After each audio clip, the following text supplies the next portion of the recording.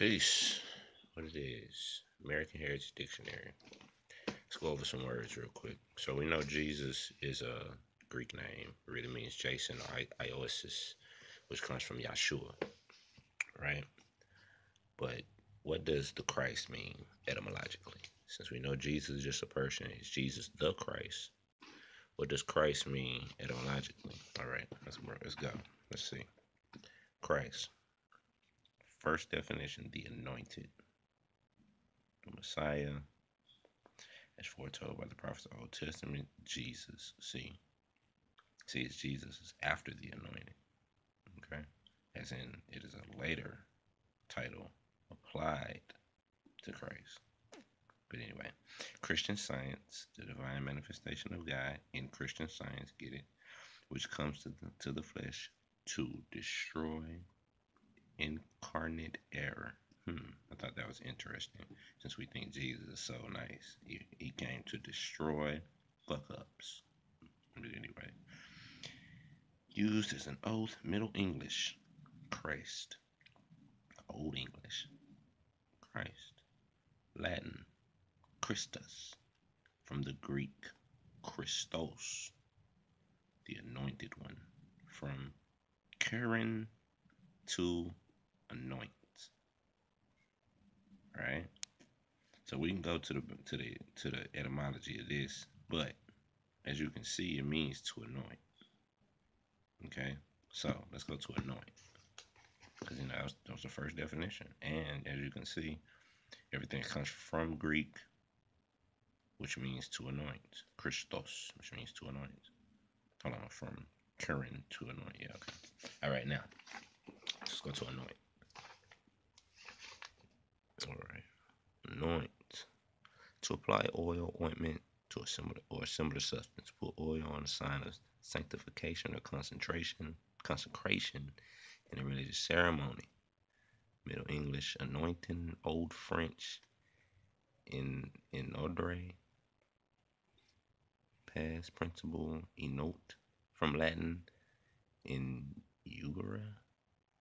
In, upon, ugere.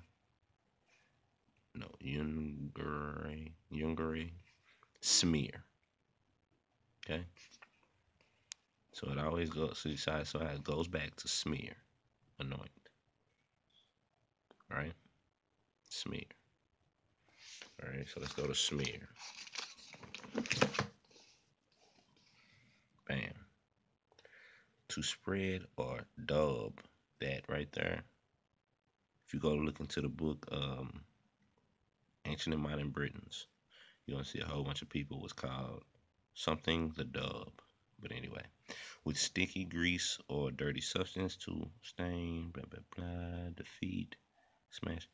A mark made by smearing. Spot, da, da, da, da, da. Attempt to destroy, da, da, da, da, da. Middle English, smearing to anoint. Right? So we're back at Christ.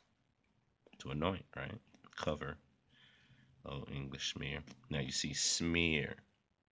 Now, if anybody knows the etymology video of MER, smear. So let's go to the back. Smear. 3. Grease. Smear 3. Remember it was smear 3. Go back and look.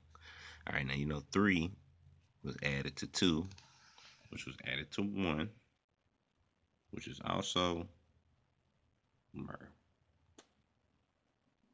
Oh, do you get it? Mourn. Me more. Norse memoir, a giant who guards. I ain't even read this. Memory. Look at there.